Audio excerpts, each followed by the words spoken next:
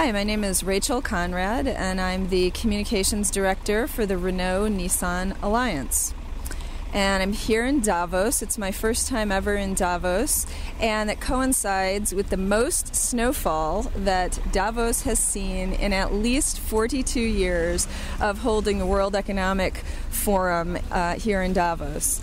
This turns out to be a great coincidence because we have a fleet of electric vehicles doing test drives, and one of the interesting and little known facts about electric vehicles is that they happen to be pretty great in the snow. And that's because there's virtually no lag between when you put your foot down on the accelerator or take it off, so the torque control is quite good. It's very responsive. A lot of people who own these cars really praise that piece of it in the snow. The other interesting thing that I want to point out here in Davos is that we are situated right now at 1,200 meters above sea level.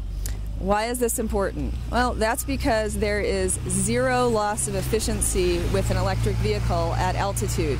So, depending on the road, you could literally drive from here to the top of the mountain, which is at 3,100 meters, without any loss of efficiency. And you can't say that about other types of powertrains. Thanks.